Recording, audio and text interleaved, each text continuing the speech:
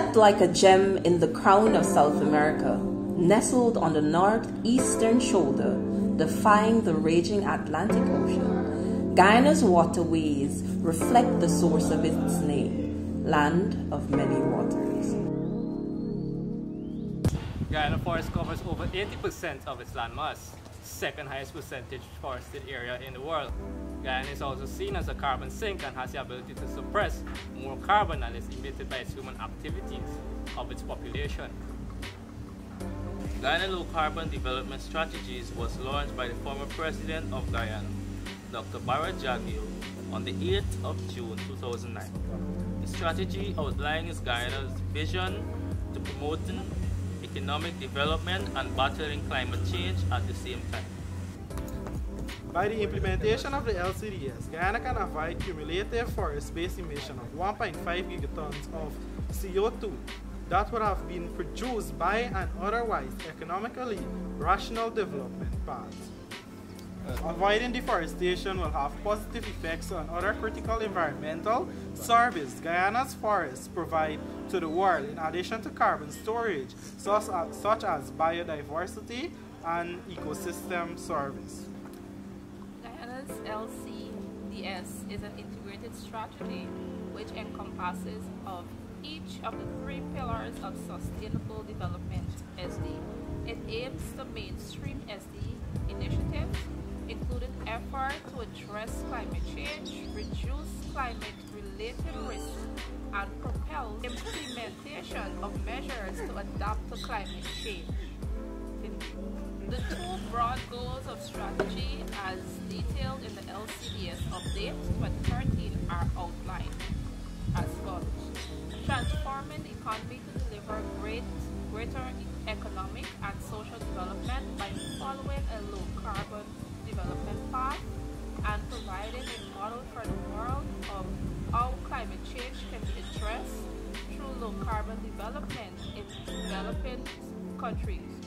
If the international community takes the necessary collective action, especially related to reducing emissions from deforestation and forest degradation.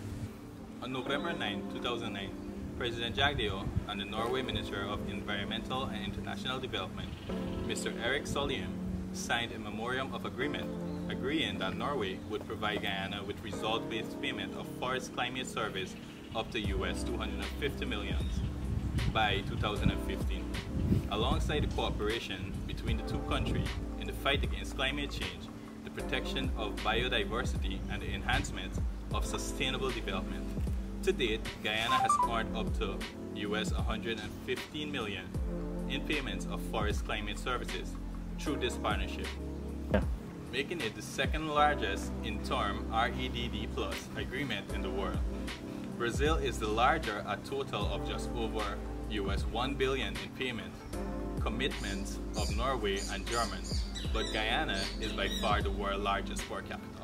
Amerindians have made their livelihood from the forest for generations and continue to play an important role in ensuring that the forests are conserved and the forest resources are used in a sustainable manner.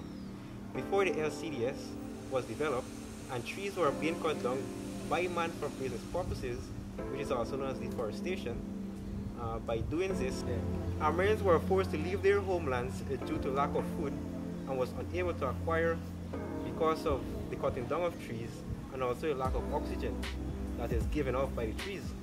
The LCDS was mainly created to prevent global warming and to provide better life for Amerindians. We are a peaceful people, struggle is we struggle, and we don't look for trouble, just ask around. But when outside faces from foreign places talk about taking over, we ain't backing down. We ain't giving up no mountains, we ain't giving up no tree, we ain't giving up no river that belongs to we. Not one blue sake, not one rice grain, not one caress, not a blade of grass. This land is all I know. We gonna make it somehow. We will bend like a bow and never break. Our fathers came here and they lived and died there, and we ain't moving nowhere. Big mistake, 'cause we ain't giving up no mountain, we ain't giving up no tree, we ain't giving up no river that belongs to we.